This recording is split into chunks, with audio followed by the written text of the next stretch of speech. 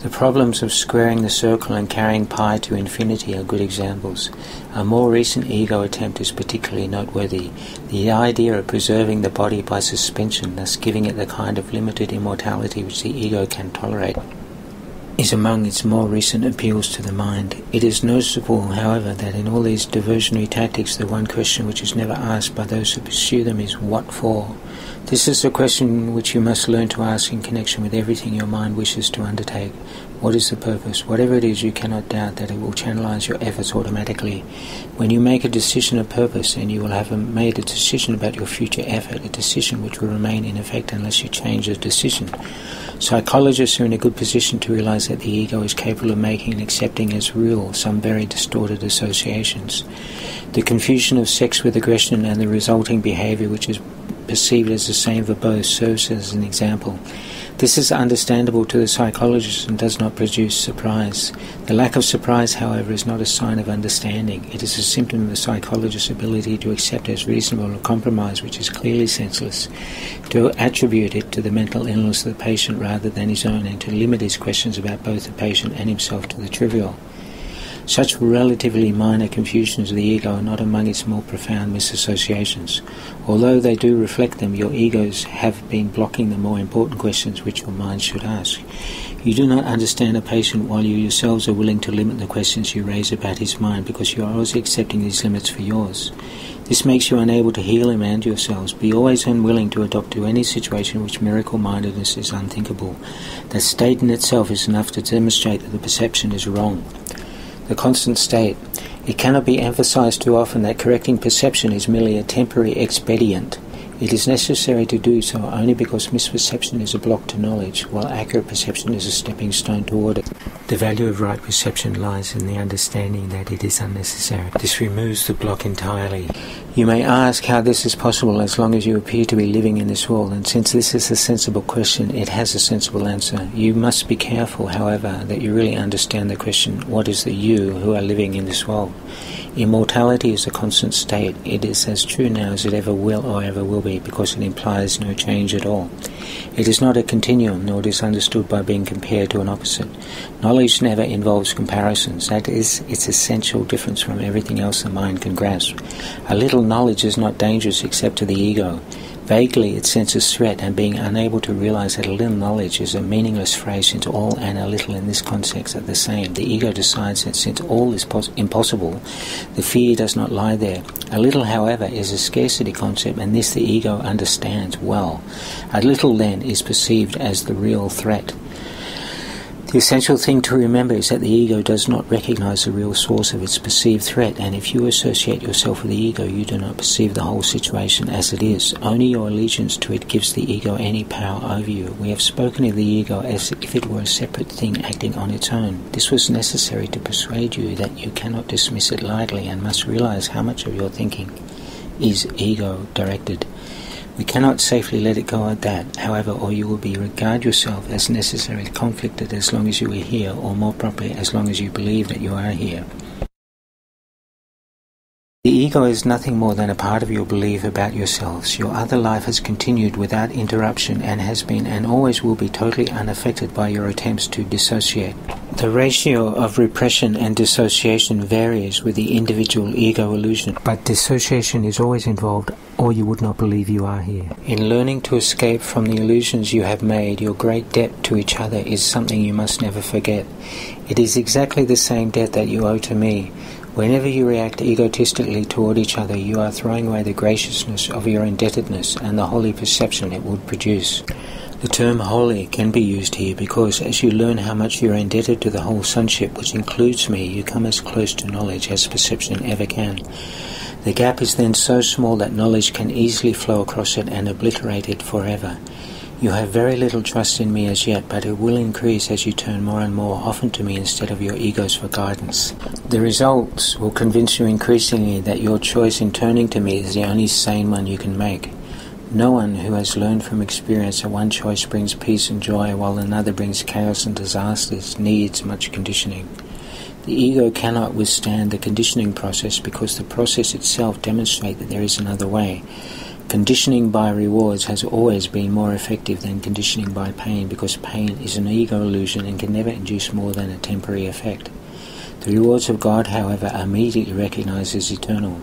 Since this recognition is made by you and not the ego, the recognition itself establishes that you and your ego cannot be identical. You may believe that you have already accepted the difference, but you are by no means convinced as yet. The very fact that you are preoccupied with the idea of escaping from the ego shows this. You cannot escape from the ego by humbling it or controlling it or punishing it. Remember that the ego and the soul do not know each other. The separated mind cannot maintain this separation except by dissociating. Having done this, it utilizes repression against all truly natural impulses, not because the ego is a separate thing, but because you want to believe that you are. The ego is a device for maintaining this belief, but it is still only your willingness to use the device that enables it to endure. My trust in you is greater than yours in me at the moment, but it will not always be that way. Your mission is very simple. You have been chosen to live so as to demonstrate that you are not an ego. I repeat that I do not choose God's channels wrongly. The Holy One shares my trust and always approves my atonement decisions because my will is never out of accord with His. This is only because I completed my part in it as a man and can now complete it through other men. My chosen receiving and sending channels cannot fail because I will lend my strength as long as theirs is wanting. I will go with you to the Holy One, and through my perception He can bridge the little gap. Your gratitude to each other is the only gift I want. I will bring it to God for you, knowing that to know your brother is to know God. A little knowledge is an all-encompassing thing. If you are grateful to each other, you are grateful to God for what He created. Through your gratitude you can come to know each other, and one moment of real recognition makes all men your brothers, because they are all of your Father. Love does not conquer all things, but it does set all things right. Because you are all the kingdom of God, I can lead you back to your own creations which you do not yet know. What has been dissociated is still there. As you come closer to a brother, you do approach me, and as you withdraw from him, I become distant to you. Your giant step forward was to insist on a collaborative venture. This does not go against the true spirit of meditation. It is inherent in it. Meditation is a collaborative venture with God. It cannot be undertaken successfully by those who disengage themselves from the sonship, because they are disengaging themselves from me. God will come to you only as you give Him to your brothers. Learn first of them, and you'll be ready to hear God as you hear them. That is because the function of love is one. How can you teach someone the value of something he has deliberately thrown away? He must have thrown it away because he did not value it. You can only show him how miserable he is without it, and bring it near very slowly so he can learn how his misery lessens as he approaches it. This conditions him to associate his misery with his absence, and to associate the opposite of misery with its presence. I am conditioning you to associate misery with the ego and joy with the soul. You have conditioned yourselves the other way around. A far greater reward, however, will break through any conditioning if it is repeatedly offered whenever the old habit pattern is broken. You are still free to choose, but can you hardly want the rewards of the ego in the presence of the rewards of God? Creation and communication. It should be clear by now that while the content of any particular ego illusion does not matter, it is usually more helpful to correct it in a specific context. Ego illusions are quite specific, although they frequently change, and although the mind is naturally abstract. The mind nevertheless becomes concrete voluntarily as soon as it splits. However, only part of it splits, so only part of it is concrete. The concrete part is the same part that believes in the ego, because the ego depends on the specific. It is the part that believes your existence means you are separate. Everything the ego perceives is a separate whole without the relationships that imply being. The ego is thus against communication except insofar as it is utilized to establish separateness rather than to abolish it. The communication system of the ego is based on its own thought system, as is everything else it dictates. Its communication is controlled by its need to protect itself, and it will disrupt communication when it experiences threat.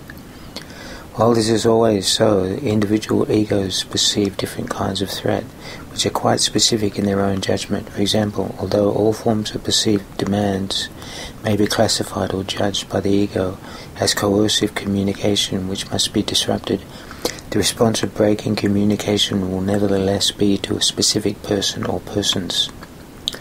The specificity of the ego's thinking then results in a spurious kind of generalization which is really not abstract at all.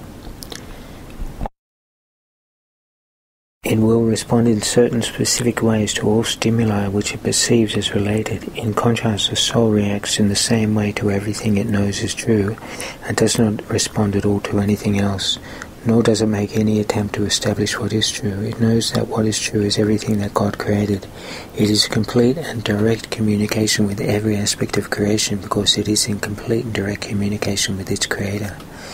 This communication is the will of God. Creation and communication are synonymous. God created every mind by communicating His mind to it, thus establishing it forever as its channel for the reception of His mind and will.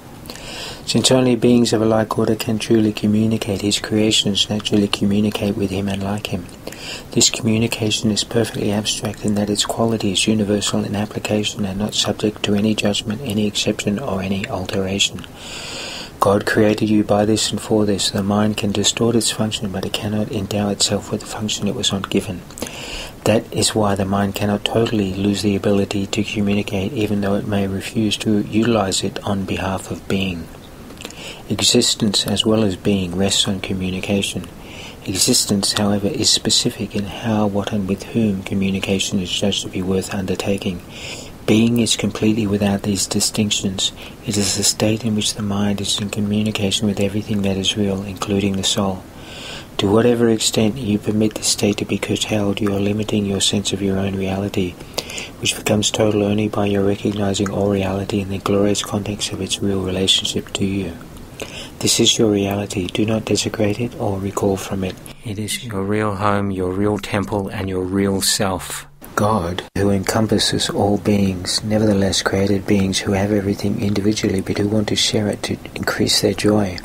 Nothing that is real can be increased except by sharing. That is why God Himself created you. Divine abstraction takes joy in application, and that is what creation means. How, what, and to whom are irrelevant, because real creation gives everything, since it can create only like itself. Remember that in being there is no difference between having and being, as there is in existence. In the state of being, the mind gives everything always. The Bible repeatedly states that you should praise God. This hardly means that you should tell Him how wonderful He is. He has no ego with which to accept such thanks, and no perception with which to judge such offerings. But unless you take your part in the creation, His joy is not complete, because yours is incomplete. And this He does know. He knows it in His own being, and the experience of His Son's experience. The constant going out of His love is blocked when His channels are closed, and He is lonely when the minds He created do not communicate fully with Him. God has kept your kingdom for you, but He cannot share His joy with you until you know it with your whole mind. Even revelation is not enough because it is communication from God. It is not enough until it is shared. God does not need revelation returned to Him, which would clearly be impossible, but He does want revelation brought to others. This cannot be done with the actual revelation because its content cannot be expressed, and it is intensely personal to the mind which receives it. It can, however, still be returned by that mind through its attitudes to other minds, which the knowledge from the revelation brings. God is praised whenever any mind learns to be wholly helpful. This is impossible without being wholly harmless, because the two beliefs coexist. The truly helpful are invulnerable because they are not protecting their egos so that nothing can hurt them. Their helpfulness is their praise of God, and He will return their praise of Him because they are like Him, and they can rejoice together. God goes out to them and through them, and there is great joy throughout the kingdom. Every mind that is changed adds to this joy with its own individual willingness to share in it. The truly helpful are God's miracle workers, whom I direct until we are all united in the joy of the kingdom. I will direct you to wherever you can be truly helpful, and to whoever can follow my guidance through you. True rehabilitation. Every mind which is split needs rehabilitation. The medical orientation to rehabilitation emphasizes the body, while the vocational orientation stresses the ego. The team approach generally leads more to confusion than to anything else, because it is too often misused as a way of exerting the ego's domination over other egos, rather than as a real experiment in the cooperation of minds. Rehabilitation as a movement is an improvement over the overt neglect of those in need of help, but it is often little more than a painful attempt on the part of the halt to lead the blind.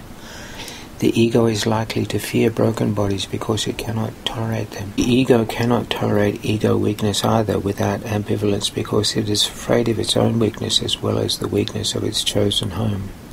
When it is threatened, the ego blocks your natural impulse to help, placing you under the strain of divided will.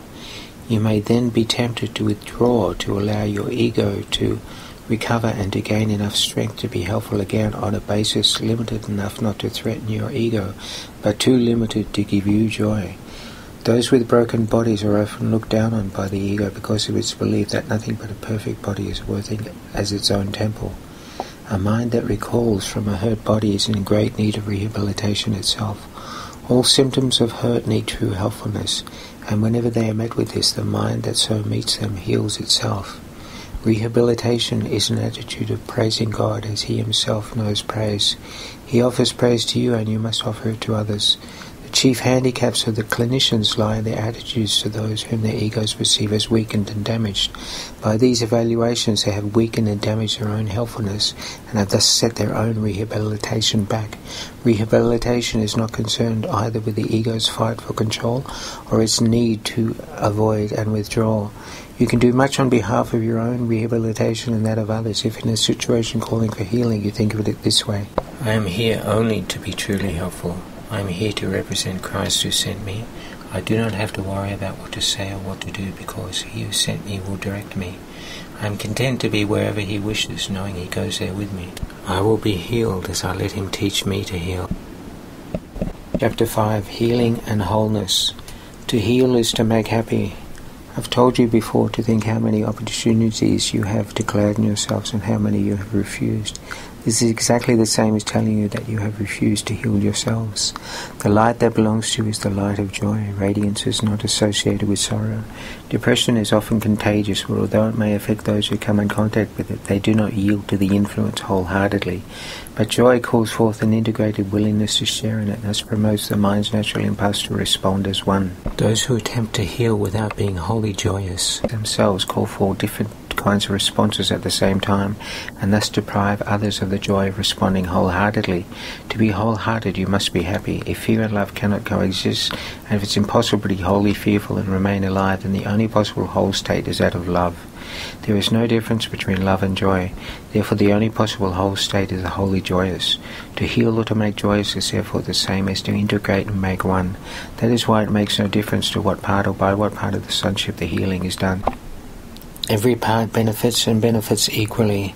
You are being blessed by every beneficent thought of any of your brothers anywhere. You should want to bless them in return, out of gratitude. You do not have to know them individually or they you. The light is so strong that it radiates throughout the sonship and returns thanks to the Father for radiating His joy upon it.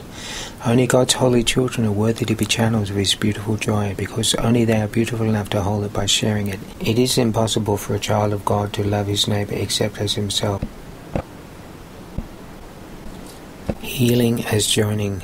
Healing is an act of thought by which two minds perceive their oneness and become glad. This gladness calls to every part of the sonship to rejoice with them and lets God Himself go out into them and through them. Only the healed mind can experience revelation with lasting effect, because revelation is an experience of pure joy. If you do not choose to be wholly joyous, your mind cannot have what it does not choose to be. Remember that the soul knows no difference between having and being. The higher mind thinks according to the laws which the soul obeys, and therefore honours only the laws of God. To him, getting is meaningless and giving is all. Having everything, the soul holds everything by giving it, and thus creates as the Father created. If you think about it, you will see that, while this kind of thinking is totally alien to having things, even to the lower mind it is quite comprehensible in connection with ideas. If you share a physical possession, you do divide its ownership. If you share an idea, however, you do not lessen it. All of it is still yours, although all of it has been given away. Further, if the person to whom you give it accepts it as his, he reinforces it in your mind, and thus increases it. If you can accept the concept that the world is one of ideas, then how can giving and losing be equated? Let us start our process of reawakening with just a few simple concepts. Thoughts increase by being given away. The more who believe in them, the stronger they become. Everything is an idea. How then is it possible that giving and losing can be meaningfully associated? This is the invitation to the Holy Spirit. I told you that I could reach up and bring the Holy Spirit down to you, but I can bring him to you only at your own invitation. The Holy Spirit is nothing more than your own right mind. He was also mine. The Bible says, "May this mind be in you that was also in Christ Jesus," and uses this as a blessing. It is the blessing of miracle-mindedness. It asks that you may think as I thought, joining with me in Christ's thinking. The Holy Spirit is the only part of the Holy Trinity which is symbolic. He is referred to in the Bible as the healer, the comforter, and the guide. He is also described as something separate, apart from the Father and from the Son. I myself said, "If I go, I will send you another comforter, and he will abide with you." The Holy Spirit is a difficult concept to grasp precisely because it is symbolic and therefore open to many different interpretations. As a man and as one of God's creations, my right thinking, which came from the universal inspiration, which is the Holy Spirit, taught me first and foremost that this inspiration is for all. The word know is proper in this context because the holy inspiration is so close to knowledge that it calls it forth, or better, allows it to come. We have spoken before of the higher or the true perception, which is so close to truth that God himself can flow across the little gap. Knowledge is always ready to flow everywhere, but it cannot oppose. Therefore you can obstruct it, although you can never lose it. The Holy Spirit is the Christ mind which senses the knowledge that lies beyond perception. It came into being with the separation as a protection, inspiring the beginning of the atonement at the same time. Before that there was no need for healing, and no one was comfortless. The mind of the atonement. God honoured even the miscreations of his children because they had made them, but he also blessed them with a way of thinking that they could raise their perceptions until they became so lofty that they could reach almost back to him. The Holy Spirit is the mind of the atonement. It represents a state of mind that comes close enough to one-mindedness that transfer to it is at last possible. Transfer depends on common elements in the old learning and the new situation to which it is transferred.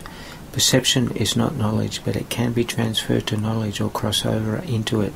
It might even be more helpful here to use the literal meaning of carried over, since the last step is taken by God.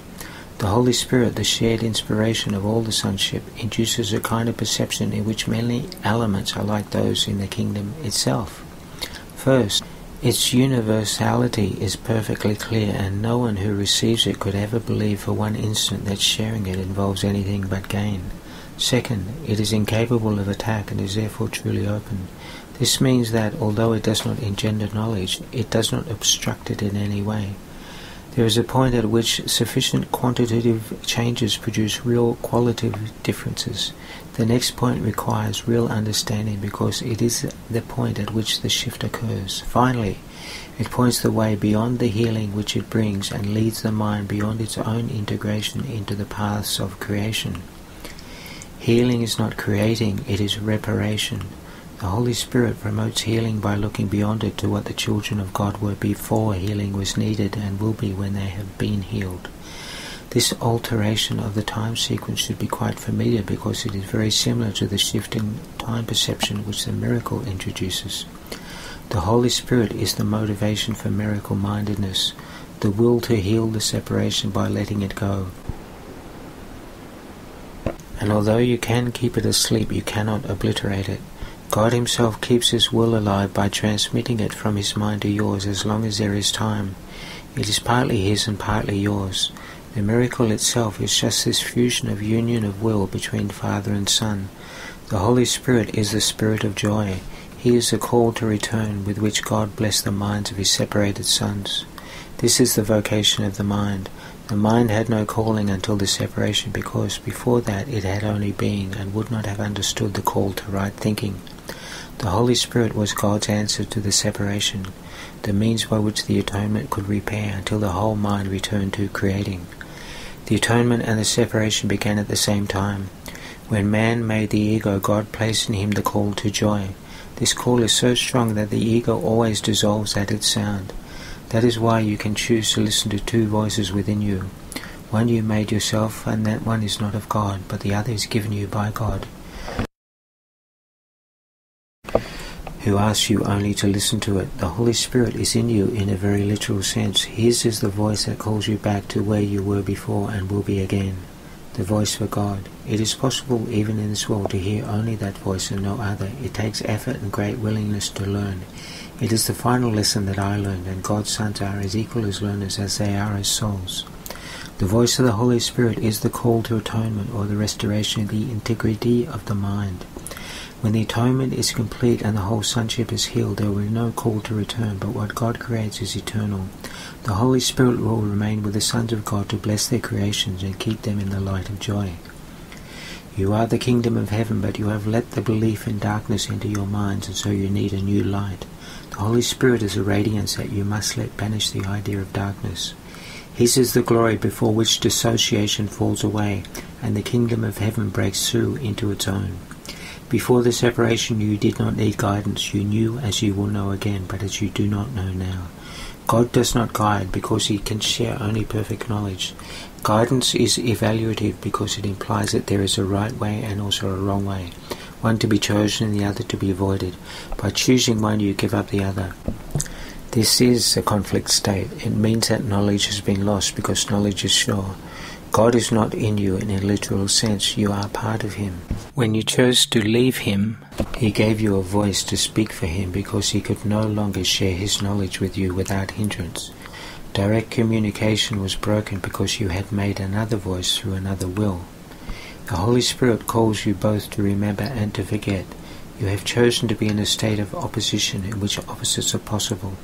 As a result, there are choices which you must make. In the holy state, the will is free, in the sense that its creative power is unlimited, but choice itself is meaningless. Freedom to choose is the same power as freedom to create, but its application is different. Choosing means divided will. The Holy Spirit is one way of choosing. This way is in you because there is also another way. God did not leave his children comfortless, even though they chose to leave him. The voice they put in their minds was not the voice of his will, for which the Holy Spirit speaks. The call to return is stronger than the call to depart, but it speaks in a different way. The voice of the Holy Spirit does not command because it is incapable of arrogance. It does not demand because it does not control. It does not overcome because it does not attack. It merely reminds. It is compelling only because of what it reminds you of.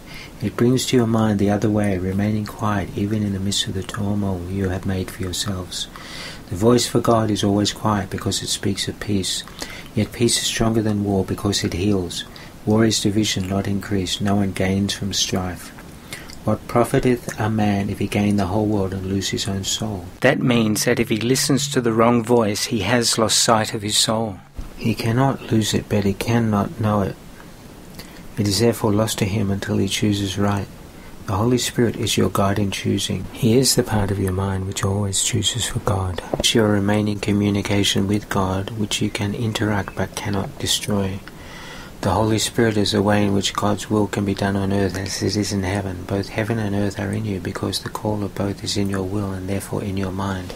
The voice for God comes from your own altars to him. These altars are not things, they are devotions. Yet you have other devotions now. Your divided devotion has given you the two voices, and you must choose at which altar you will to serve. The call you answer now is an evaluation because it is a decision. The decision itself is very simple. It is made on the basis of which call is worth more to you. My mind will always be like yours because we were created as equal. It was only my decision that gave me all power in heaven and earth. My only gift to you is to help you make the same decision for yourself. The will for this decision is the will to share it because the decision itself is the decision to share. It is made by giving and is therefore the one act of mind that resembles true creation. You understand the role of models in the learning process and the importance of the models you value and choose to follow in determining what you will to learn. I am your model for decision. By deciding for God, I showed you that this decision can be made and that you can make it. I promise you that the mind that made the decision for me is also in you and that you can let it change you just as it changed me. This mind is unequivocal because it hears only one voice and answers in only one way. You are the light of the world with me. Rest does not come from sleeping but from waking. The Holy Spirit is the call to awake and be glad. The world is very tired because it is the idea of weariness. Our task is the joyous one of waking it to the call for God. Everyone will answer the call of the Holy Spirit, or the sonship cannot be as one. What better vocation could there be for any part of the kingdom than to restore it to the perfect integration that can make it whole? Hear only this through the Holy Spirit within you, and teach your brothers to listen as I am teaching you. When you are tempted by the wrong voice, call on me to remind you how to heal by sharing my decision and making it stronger. As we share this goal, we increase its power to attract the whole sonship and to bring it back into the oneness in which it was created. Remember that yoke means joined together and burden means message. Let us reconsider the biblical statement, my yoke is easy and my burden light, in this way. Let us join together, for my message is light. I came into your minds because you had grown vaguely aware of the fact that there is another way or another voice. Having given this invitation to the Holy Spirit, I could come to provide the model for how to think. Psychology has become the study of behavior, but no one denies the basic law that behavior is a response to motivation, and motivation is will.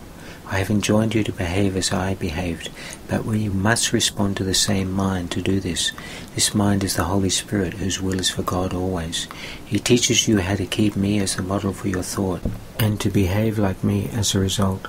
The power of our joint motivation is beyond belief, but not beyond accomplishment. What we can accomplish together has no limits, because the call for God is the call to the unlimited. Child of God, my message is for you to hear and give away as you answer the Holy Spirit within you. The guide to salvation. The way to learn to know your brother is by perceiving the Holy Spirit in him. We have already said that the Holy Spirit is a bridger or thought transfer of perception to knowledge. So we can use these terms as if they were related, because in his mind they are. The relationship must be in his mind, because unless it were, the separation between the two ways of thinking would not be open to healing. He is part of the Holy Trinity because his mind is partly yours and also partly God's. This needs clarification, not in statements as we have said it before, but in experience. The Holy Spirit is the idea of healing. Being thought, the idea gains as it is shared. Being the call for God, it is also the idea of God. Since you are part of God, it is also the idea of yourself, as well as of all the parts of God. The idea of the Holy Spirit shares the property of other ideas because it follows the laws of the universe of which it is a part. Therefore it is strengthened by being given away. Since thoughts do not have to be conscious to exist, your brother does not have to be aware of the Holy Spirit either in himself or in you for this miracle to occur. Your brother may have dissociated the call for God just as you have. The dissociation is healed in both of you as you become aware of the call of God in him and thus acknowledge its being. There are two ways of seeing your brothers which are diametrically opposed to each other. They must both be in your mind because you are the perceiver. They must also be in his because you are perceiving him. See him through the Holy Spirit in his mind and you will recognize him in yours. What you acknowledge in your brother you are acknowledging in yourself, and what you share you strengthen. The voice of the Holy Spirit is weak in you. That is why you must share it. It must be increased in strength before you can hear it. It is impossible to hear it in yourself while it is so weak in your own mind. It is not weak in itself, but it is limited by your unwillingness to hear it. Will itself is an idea, and is therefore strengthened by being shared. If you make the mistake of looking for the Holy Spirit in yourself alone, your meditations will frighten you, because by adopting the ego's viewpoint you are undertaking an ego-alien journey with the ego as your guide. This is bound to produce fear. Delay is of the ego because time is its concept. Delay is obviously a time idea. Both time and delay are meaningless in eternity. We have said before that the Holy Spirit is God's answer to the ego. Everything of which the Holy Spirit reminds you is in direct opposition to the ego's notions, because true and false perceptions are themselves opposed. The Holy Spirit has a task of undoing what the ego has made. He undoes it in the same realm of discourse in which the ego itself operates, or the mind will be unable to understand the change. We have repeatedly emphasized that one level of the mind is not understandable to another. So it is with the ego and the soul, with time and eternity. Eternity is an idea of God, so the soul understands it perfectly. Time is a belief of the ego, so the lower mind, which is the ego's domain, accepts it without question. The only aspect of time which is really eternal is now. That is what we really mean when we say that now is the only time. The literal nature of this statement does not mean anything to the ego, which interprets it at best to mean don't worry about the future. That is not what it means at all. The Holy Spirit is a mediator between the interpretations of the ego and the knowledge of the soul. His ability to deal with symbols enables him to work against the ego's beliefs in its own language. His equal ability to look beyond symbols into eternity also enables him to understand the laws of God for which he speaks. He can thus perform the function of reinterpreting what the ego makes, not by destruction but by understanding. Understanding is light, and light leads to knowledge. The Holy Spirit is in light because he is in you who are light, but you yourselves do not know this. It is therefore the task of the Holy Spirit to reinterpret you on behalf of God. You cannot understand yourselves alone. This is because you have no meaning apart from your rightful place in the sonship and the rightful place of the sonship in God. This is your life, your eternity, and yourself. It is of this that the Holy Spirit reminds you. It is this that the Holy Spirit sees. This vision invariably frightens the ego because it is so calm. Peace is the ego's greatest enemy because according to its interpretation of reality, war is the guarantee of its survival. The ego becomes strong in strife. If you believe there is strife, you will react viciously because the idea of danger has entered your mind. The idea itself is an appeal to the ego. The Holy Spirit is as vigilant as the ego to the call of danger, opposing it with his strength just as the ego welcomes it with all its might. The Holy Spirit encounters this welcome by welcoming peace. Peace and eternity are as closely related as are time and war. Perception as well as knowledge derives meaning from relationships. Those which you accept are the foundations of your beliefs. The separation is merely another term for a split mind. It was not an act but a thought. Therefore the idea of separation can be given away just as the idea of unity can. Either way it will be strengthened. The ego is the symbol of separation, just as the Holy Spirit is the symbol of peace. What you perceive in others you are strengthening in yourself. You let your mind misperceive, but the Holy Spirit lets your mind reinterpret its own misperceptions. The Holy Spirit is the perfect teacher. He uses only what your minds already understand to teach you that you do not understand it. The Holy Spirit can deal with an unwilling learner without going counter to his will because part of his will is still for God's. Despite the ego's attempts to conceal this part, it is still much stronger than the ego, even though the ego does not recognize it. The Holy Spirit recognizes it perfectly because it is his own dwelling place, or the place in the mind where he is at home. You are at home there too because it is a place of peace, and peace is of God. You who are part of God are not at home except in his peace. If peace is eternal, you are at home only in eternity. The ego made the world as it perceives it, but the Holy Spirit, the reinterpreter of what the ego made, sees it only as a teaching device for bringing you home. The Holy Spirit must perceive time and reinterpret it into the timeless. The mind must be led into eternity through time because having made time, it is capable of perceiving its opposite. The Holy Spirit must work through opposites because he must work with and for a mind that is in opposition. Correct and learn and be open to learning. You have not made truth, but truth can still set you free. Look as the Holy Spirit looks and understand as he understands. His understanding looks back to God in remembrance of me. He is in holy communion always, and he is part of you. He is your guide to salvation because he holds a remembrance of things past and to come. He holds this gladness gently in your minds, asking only that you increase it in his name by sharing it to increase his joy in you. Therapy and teaching. You must have noticed how often I have used your own ideas to help you. You have learned to be a loving, wise, and very understanding therapist except for yourself. That exception has given you more than perception for others because of what you saw in them, but less than knowledge of your real relationships to them because you did not accept them as part of you. Understanding is beyond perception because it introduces meaning. It is, however, below knowledge even though it can grow towards it. It is possible with great effort to understand someone else to some extent and to be quite helpful to him, but the effort is misdirected. The misdirection is quite apparent. It is directed away from you. This does not mean that it is lost to you, but it doesn't mean that you are not aware of it. I have saved all your kindnesses and every loving thought you have had. I have purified them of the errors which hid their light and have kept them for you in their own perfect radiance.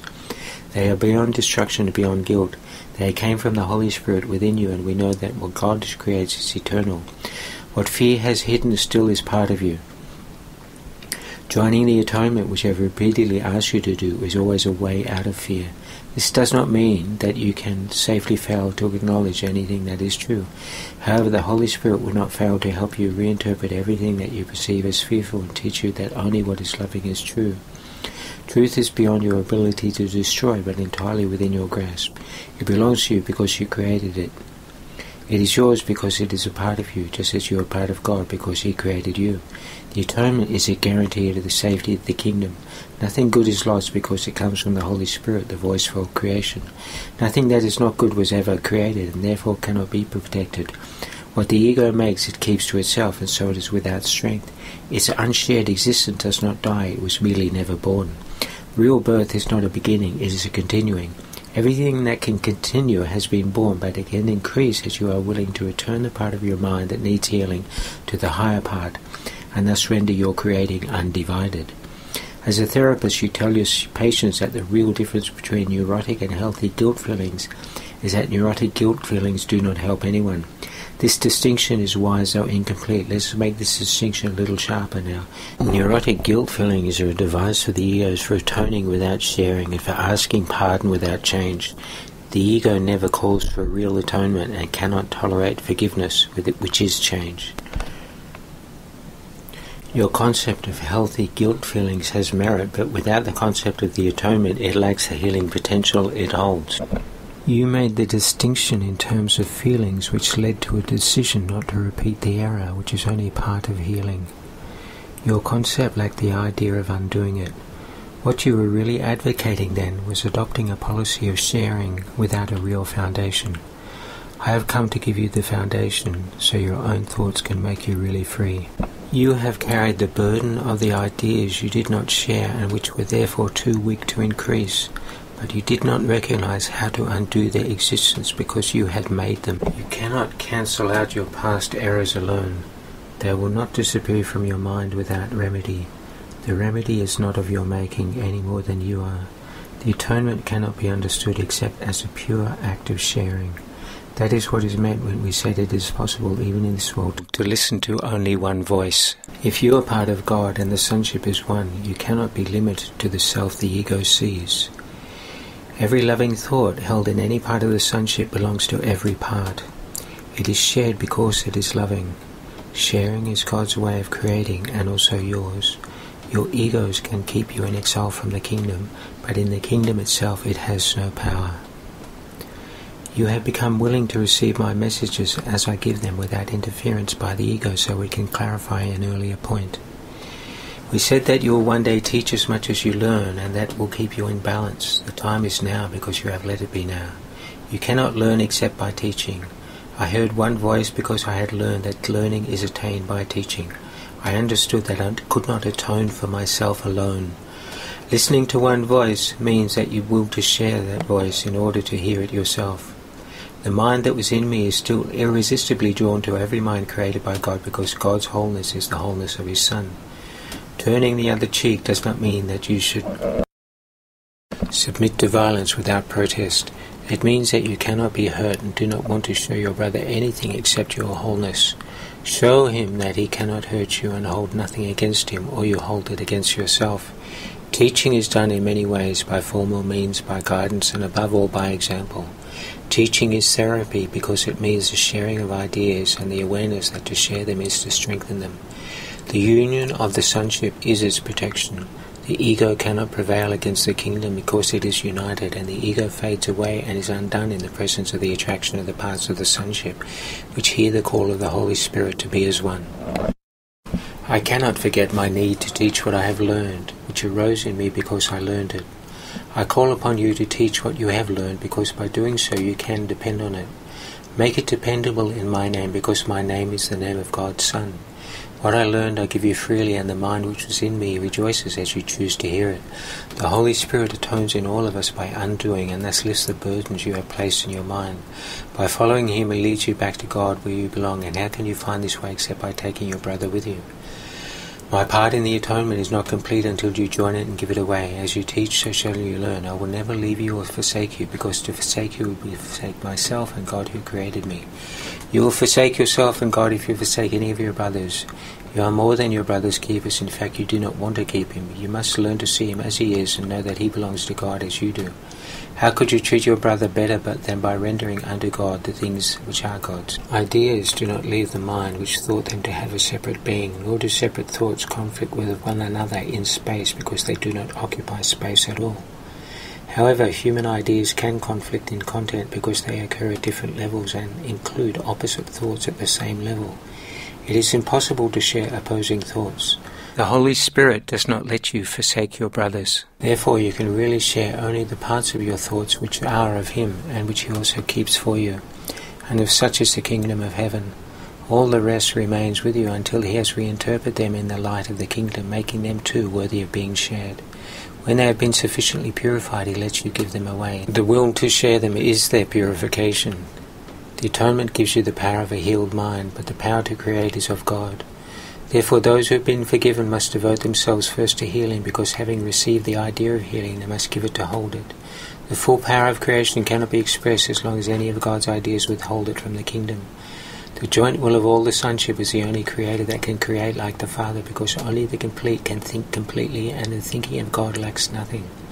Everything you think that is not through the Holy Spirit is lacking. How can you who are so holy suffer? All your past except its beauty is gone, and nothing is left except a blessing. You can indeed depart in peace, because I have loved you as I have loved myself.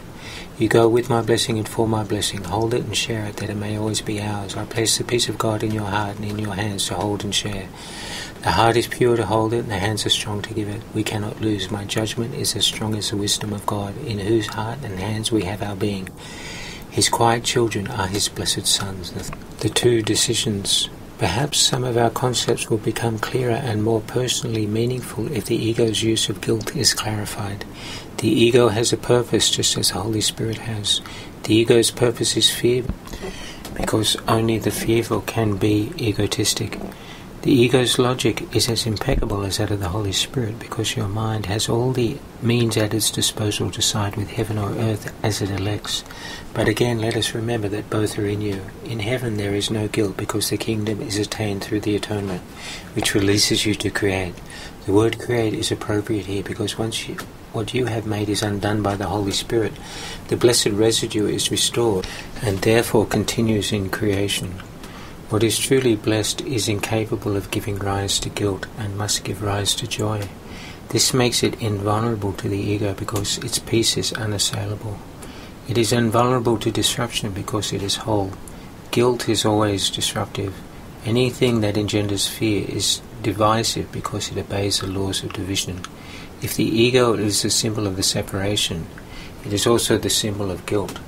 Guilt is more than merely not of God. It is a symbol of the attack on God. This is a totally meaningless concept except to the ego, but do not underestimate the power of the ego's belief in it. This is the belief from which all guilt really stems. The ego is the part of the mind which believes in division. How can part of God detach itself without believing it is attacking Him? We spoke before of the authority problem as involving the concept of usurping God's power. The ego believes that this is what you did because it believes it is you. It follows then that if you identify with the ego, you must perceive yourself as guilty.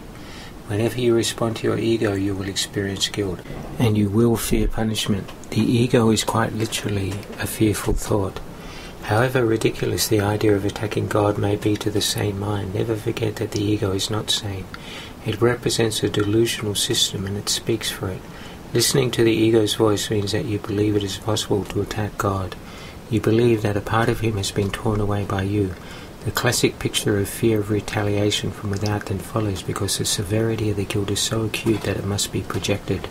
Although Freud was wrong about the basic conflict itself, he was very accurate in describing its effects. Whatever you accept into your mind has reality for you. It is, however, only your acceptance of it that makes it real. If you enthrone the ego in it, the fact that you have accepted it or allowed it to enter makes it your reality. This is because the mind, as God created, is capable of creating reality. We said before that you must learn to think with God. To think with Him is to think like Him. This engenders joy, not guilt, because it is natural. Guilt is a sure sign that your thinking is unnatural. Perverted thinking will always be attended with guilt, because it is the belief in sin. The ego does not perceive sin as a lack of love. It perceives sin as a positive act of assault. This is an interpretation which is necessary to the ego's survival, because as soon as you regard sin as a lack, you will automatically attempt to remedy the situation, and you will succeed.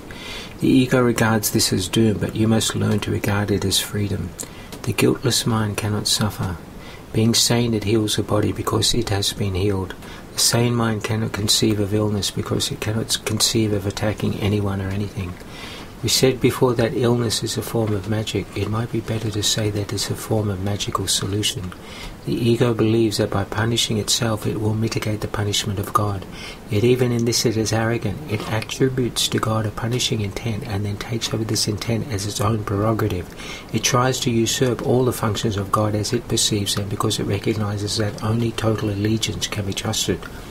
The ego cannot oppose the laws of God any more than you can, but it can interpret them according to what it wants, just as you can.